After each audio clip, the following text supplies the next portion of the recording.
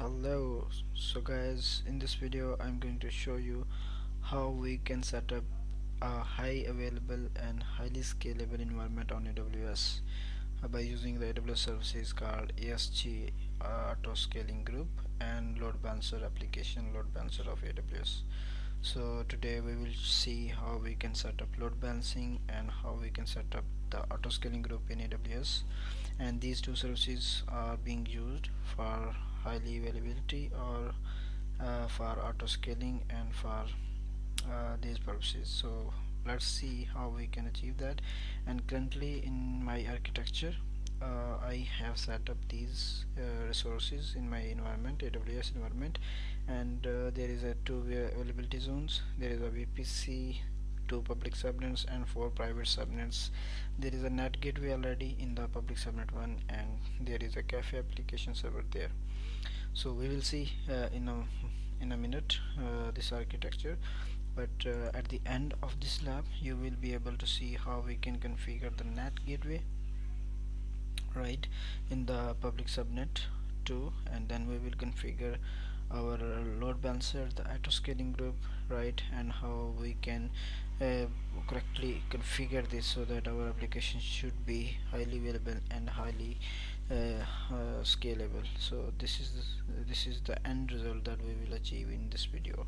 So let's get started, and before moving that, let's first visit our architecture on AWS, like how we will see that what VPC we have, the subnets and the other resources that we have already set up, as I can show you here. So there are 2 public subnets and 4 private subnets. So let's just explore those here in AWS management console. So go to VPC and I will show you that which VPC we have, and I have named it as cafe VPC. So let's just explore that. And at the end, because we have to set up this load balancing and autoscaling, so we need to understand our architecture, the current architecture, so that we can set up those services. So first of all, let's go to VPC, okay, and then we can see there is a lab VPC, right? This is already created, and there is another VPC which is the default VPC. And if I go to subnets, you will see there are actually these are some custom subnets that are already created, 2 public subnets and 4 private subnets. And similarly there are some route tables already there, right, and some other stuff is also there. There is no net gateway. There is only one net gateway currently which is being used here in the public subnet 1, and later on we will create a new net gateway in the public subnet 2, right? So guys, let's answer these questions so we can understand our current architecture. So which ports are open in the cafe security group, right? So let's understand our cafe security groups. So go to security groups. So you guys know what the security group is. Security groups are actually configuration which actually make it possible to restrict some requests, or we can put some rules in the security group so that we can make it possible that either which service and which person can connect with our service. So that's what security group is all about.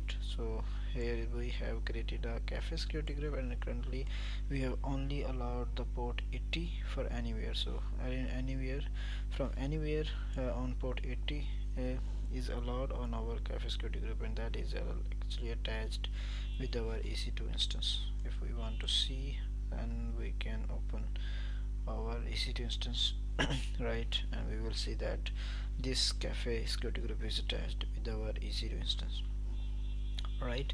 And the next thing is we need to answer is, and currently there is only port 80, so the correct answer will be the port 80. Which ports are open in the cafe security group?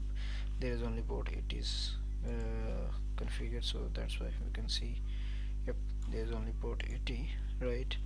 No other. Okay, fine. And then question number 2 is, can you connect from the internet to instance in the public subnet? Can we connect? If we see the diagram, yes, we can connect with the instance in the private subnet. So question is, can you connect from the internet to instance in the public subnet one? Yeah, if we put any instance here in the public subnet, we can easily connect with that instance, right? Because there is a net gateway and there is a internet gateway, so that's why we can connect. So the can you connect from the internet to the instance in the public subnet 1 here in the public subnet 1? So the answer will be yes, if the instance has the public IP address and the security group and network is, you'll allow it. Yep, this could be the answer. And the public subnet has no internet gateway. No, so the question will be the first one. Can you connect from the internet to the instance in the public subnet 1? Yes, if the instance has the public IP address and the security group and network is, you'll allow it. Yep, that's fine. And the public subnet has no. Okay, so correct answer is this. Should an instance in the private subnet 1 be able to reach the internet? Yes, for in the private subnet 1, because in the private subnet 1 we have a net gateway with this private subnet 1. That's why, as you can see here, this is the private subnet. So private subnet instances can communicate with the net gateway. That's why this question, the answer of the question number 3 is yes. Because an instance in the private subnet can connect and reach to the internet. Yes, answer will be the yes. And should an instance in the private subnet 2 be able to reach the internet? No, currently not, because we have not configured the net gateway yet. Can you connect to the cafe web server instance from the internet? Cafe web server instance from the internet? No, we cannot connect. Because there are some restrictions on our cafe web server instance.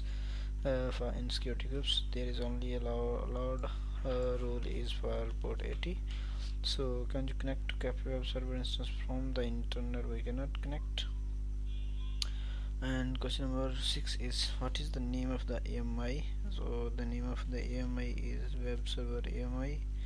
No, cafe web server image. Yeah, this is the name. If we want to see, if we can go there, search for EC2,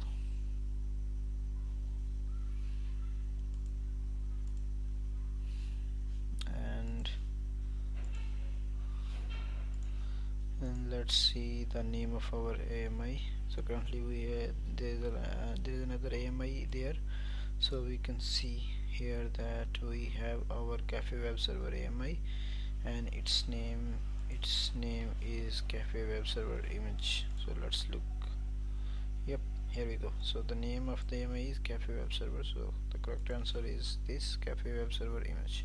So we have answered all questions. So let me just submit these questions one by one.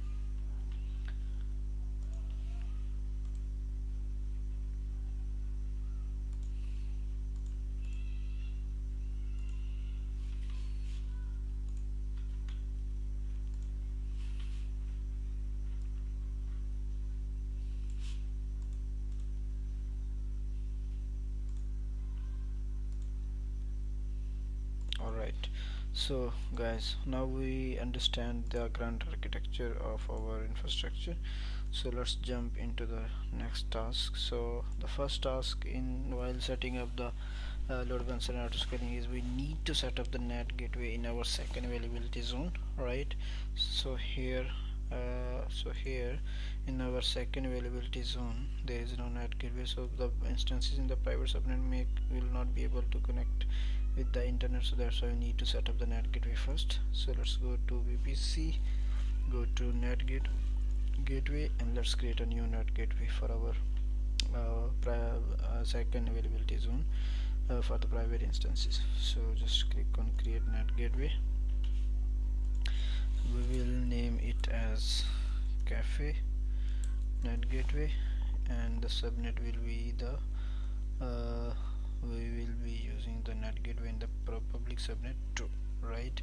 It will be the public locate and elastic IP for our public subnet, no, for net gateway, sorry. And then we have to primary private IP address optional if we want to set up any primary private IP, so we can set this up, but this is not mandatory.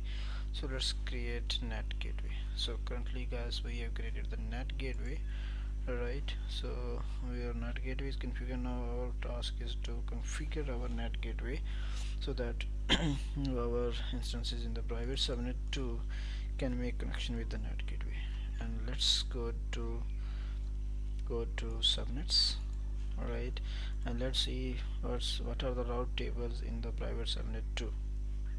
So basically what we are going to do, we are going to allow private subnet 2 to communicate with the NAT gateway in the public subnet 2. Right, as you can see here, we have created this NAT gateway. Now we are going to configure the private subnet 2 route table so that we will actually edit the route table of private subnet 2 with the name of NAT gateway, with the connection of the NAT gateway, so that instances in the private subnet 2 can make connection with the NAT gateway and obviously with the internet. So that's why we need to configure the route table of the private subnet 2. So go to subnets and choose private subnet 2, and here we will see the route table attached with this private subnet 2. So this is the route table that is attached with private subnet 2. So we need to edit this route table, and we will go to routes and we will edit the routes, and we will now attach a new route for anyone to go to NAT gateway, and the NAT gateway will be the cafe NAT gateway we have just created in previous steps. So save changes. Now we have successfully configured that how private subnets can communicate with the NAT gateway, because we have updated the route table of private subnet 2. Right, this is how private subnet 2 route table will communicate with the NAT gateway, and this is done here. Right, and now our next task is creating a bastion host instance in the public subnet. So we will create a bastion host in the public subnet. So go to EC2 instances, and now we will create a bastion host. So why we need the bastion host? Because we want, if later on we want to connect with the instances in the private subnets, we will be needing a bastion host in order to connect with these instances. Right, so that's why we need to create a new bastion host instance in order to communicate or connect with our private subnet instances through SSH. So I will name it as bastion host. Right, let me grab the name. The name of our bastion host instance will be the bastion host, and okay, and then we will pick the AMI, Amazon to AMI, and then the type will be the t2.micro. And for the security group, okay, let me check the security. Okay, we can use the walkie key pair. Okay, and we can use the key pair. Let me check. For key pair we will using the walkie key pair, which is already created. Right, so walkie key pair is already created. If you don't have this key, you must have to create the new key pair. As currently I have the walkie key pair, so that's why I'm selecting this one. And in network setting we must have to select the lab VPC. Make sure that you are creating this in under lab VPC, and the public subnet 2. You can either, because this is the bastion host 2, you can create it in the public subnet 1 or 2. Anyway, it must be in the public subnet. So I'm going to create it in the public subnet 1, and make sure that Autoscaling IP is enabled. And then security group, for the security group, let me check if there is an instruction for the security group here. For security group, okay, only allow the following traffic, so we will be allowing this traffic. Okay, so we need to create a security group. Right, so I will call it as bastion host security group, bastion host security group. Right, and just type it bastion host security group. Alright, so security group name will be the bastion host security group, and what it will allow, it will only allow the SSH connection of my IP. Alright, so I'm going to allow the type will be the SSH, and from that source type I will use my IP, and it will connect, it will automatically detect my IP of my current laptop system IP, and I will name it as thick IP. Right, and now let's scroll down and either we can specify some interface and primary IP here if we want to. These are some advanced details we don't need for now, and the default storage will be 8 GB, and all other settings will be the default. So just skip all other default settings and go to launch instance button. So now our bastion host instance will be created in a while.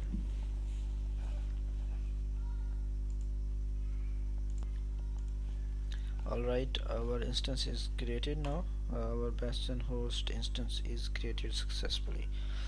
So guys, now bastion host is created. Now next step is creating a launch template. Now officially we are going to create auto scaling group in AWS. How we can implement this AWS service on AWS? So in the first step is to create a launch template. So go to EC2 instance and go to launch template. Right, so this is the first step, that we need to create a launch template for our auto scaling group.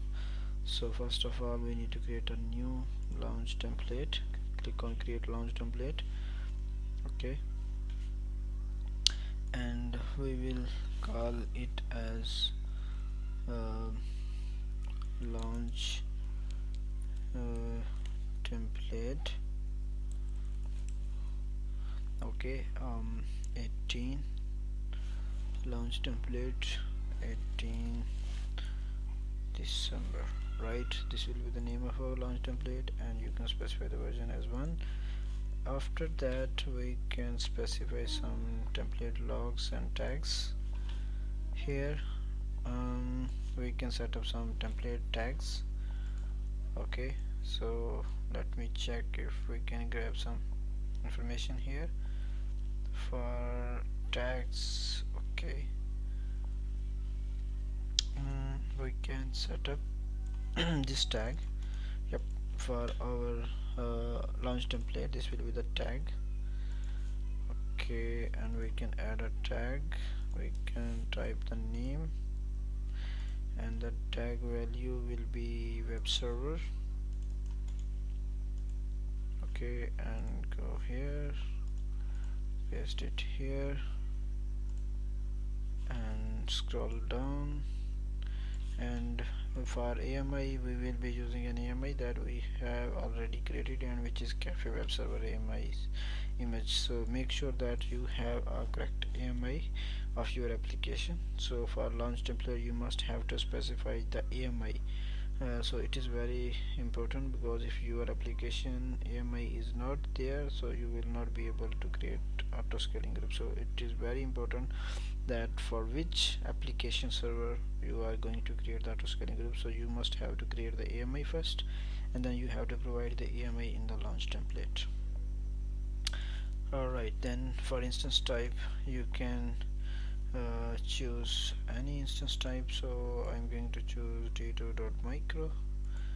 Let me grab this t2.micro. Okay, it's t3. Let me grab any other. Okay, so it is hanged. Okay, now it's coming up, t2.micro. Yep, here it is. So we have selected the t2.micro instance type, and for the key pair, okay, for key pair let me check if we can use existing key pair. Okay, so use a new key pair. So actually we will create a new key pair. Right, so click on create a new key pair, and we will call it as, okay, we will call it as ASG key pair. Right, I will call it as ASG key pair, and it will be there because I have the Ubuntu operating system. So I'm going to use this .pem file, create key pair. Okay, so this is the key I have downloaded and selected for our launch template. So later on, once our ASG will launch new instances, this key will be attached with those instances. So make sure that you choose the appropriate key for your instances if you want to connect with those instances. And in the network settings for subnet, we don't have to include the subnets in the launch template because it will automatically be selected. So right here we don't have to specify any subnet value, right? But for the security group, I think we have to create a new security group. Let me check it out from the instructions. For the security group, okay, there is a cafe security group, so make sure that we select a security group, because remember in previously we have seen that there was a cafe security group, and that cafe security group has the one rule which is only allowing the port 80, right? So make sure that you select the cafe security group in the launch template, and we can now move to the storage value, and this is default is correct, 8 GB for this demo purpose lab. So we will be using the 8 GB volume. And resource tags, I can put some resource tag for the okay, so for resource tag we will be using, okay, for resource tag we will be using name. Okay, so we will be using the name and the web server. Okay, this will be the resource tag value. Okay, and let's scroll down. In the advanced details, you make sure that we select the IAM instance profile, and this is very important, because once IAM roles are basically giving permission to different services to communicate with each other. So this is very important that whatever services you are going to use, you must have to create the IAM role so that you can attach to under your launch template, so it can communicate with those services.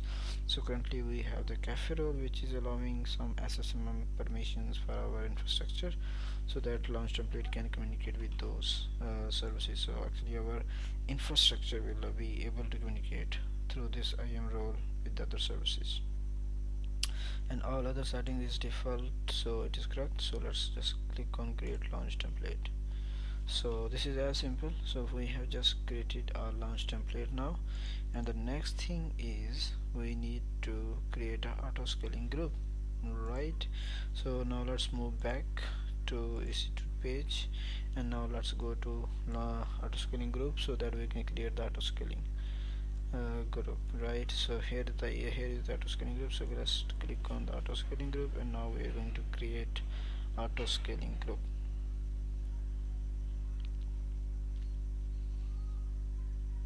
Alright, so click on create auto-scaling group, name it as cafe ASG auto-scaling group December 18, right? And I'm going to use the launch template that I have just created, which was web server launch template 18 December. Yes, this is the launch template that we have created, right? And then these are all the information are selected.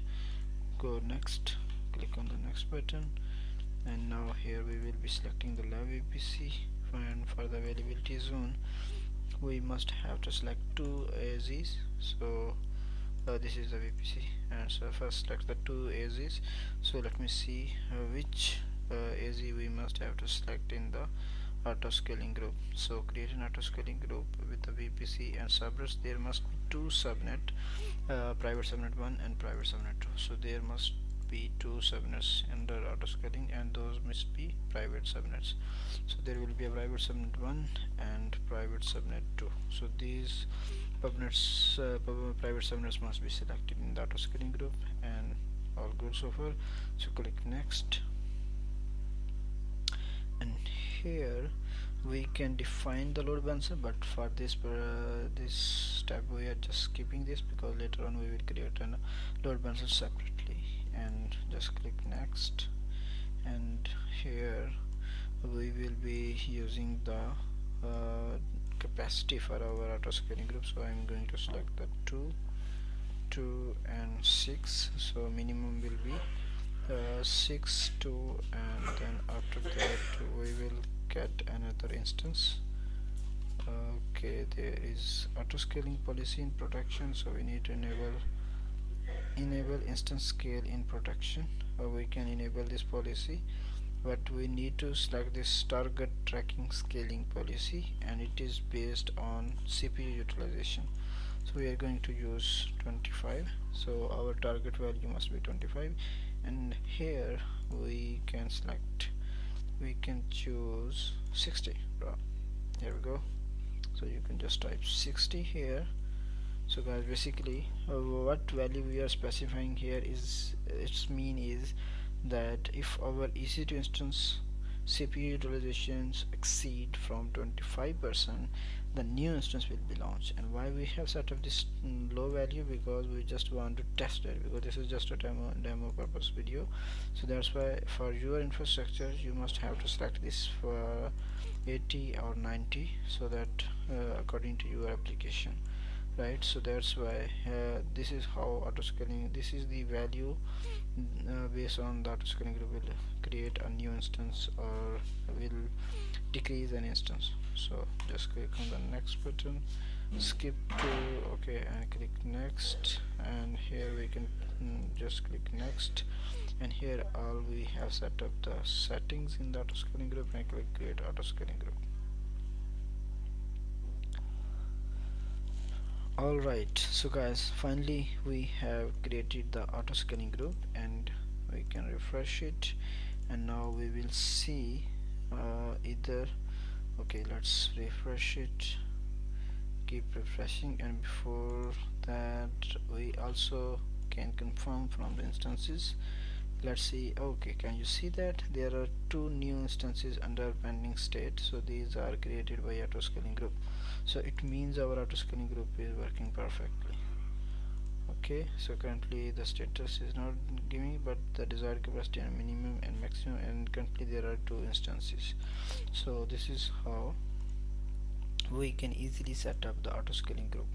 So what now, let me just summarize the autoscaling. First of all, we have to create the launch template, where we will provide the information for our application, including the AMI, and then we need to create the autoscaling group, and that launch template will be provided in the autoscaling group, and the capacity that we want, like what will be the desired capacity, minimum and maximum capacity. So this is all about the autoscaling, how we can set up the autoscaling. Alright, now next we need to set up the load balancer. So let's just go to load balancer and see how we can create the load balancer. So go to EC2 console, go to load balancer section, right, and here we will create a new load balancer for our application. Okay, so click on create load balancer, and we are going to use application load balancer. Okay, so click on create application load balancer, and we will name it as application load balancer 18 December. Yeah, this will be the name of our load balancer, and then the load balancer will be internet facing, and instance type, IP address type will be the IPv4. VPC, need to select the lab VPC. Our load balancer will be under lab VPC because our whole infrastructure is under lab VPC, and here we need to specify the subnets. Okay, so first of all we need to specify 2 AZs for our load balancer, and make sure that you select the public subnet here, because load balancer works on public subnets only. So basically in the background there will be 2 public subnets where load balancer will be running, and it will route traffic to our applications. So public subnet 1 and public subnet 2, I have selected these two public subnets for our load balancer. And for security group, we need to either select a security group. Let me check from the instruction. Create a new security group. Okay, for the load balancer we will create a new security group that allows only HTTP traffic from anywhere, right?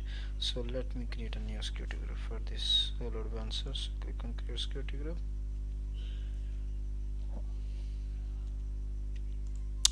and here we will actually create a new security group for our load balancer, which will only allow HTTP traffic on port 80, and this security group will be attached with the load balancer. Okay, so the name of the security group will be security group 18 December load balancer, and the description will be security group only, no need to provide details. You can if you want to. And for VPC, just cancel this and select the lab VPC, so that you are creating the security group under lab VPC. And here we need to add a new role, and that will be the port of traffic for the HTTP, right? And we will be using for anywhere. So this is only raw rule we are putting inside this security group, right, which will be used in the load balancer. So click create security group. Now the name of our security group is SG 19 DC load balancer. So let's select this load balancer here in the load, select this security group in the load balancer. This is the security group that we have created, SG1 19 SG19 security group 19 DEC load balancer. So I'm going to cancel the default one. So this is the security group we will be using in the load balancer. And then listening, here we can specify the HTTPS listener as well, but currently we are not going to use because this is just testing. And for your application, if you are setting up this for production and you have your application on SSL, you have the SSL for your application and you are setting up for HTTPS, then you can add a new listener for HTTPS, right? But currently we have only HTTP, so we need to set up the target group here.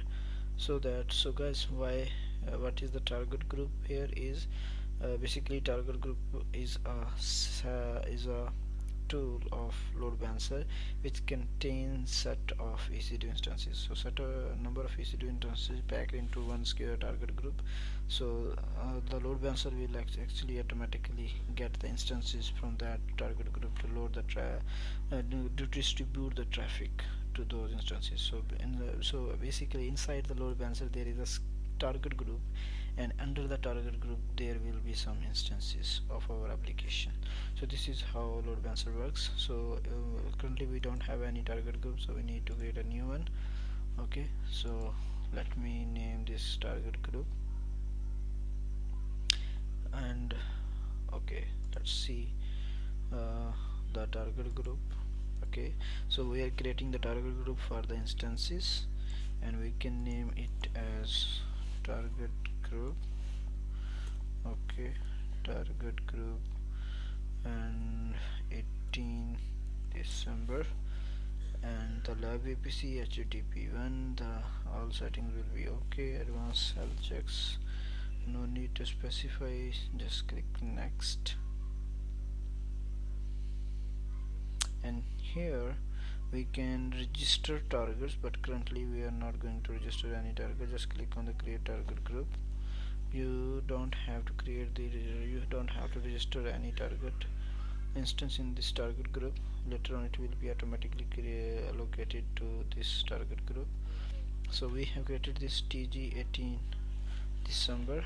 So let me refresh it and select this TG18 December target group from here that we have just created. And now we are going to actually create this load balancer. So finally we have all set. So let me just go down and create a load balancer here. So this will actually create our load balancer.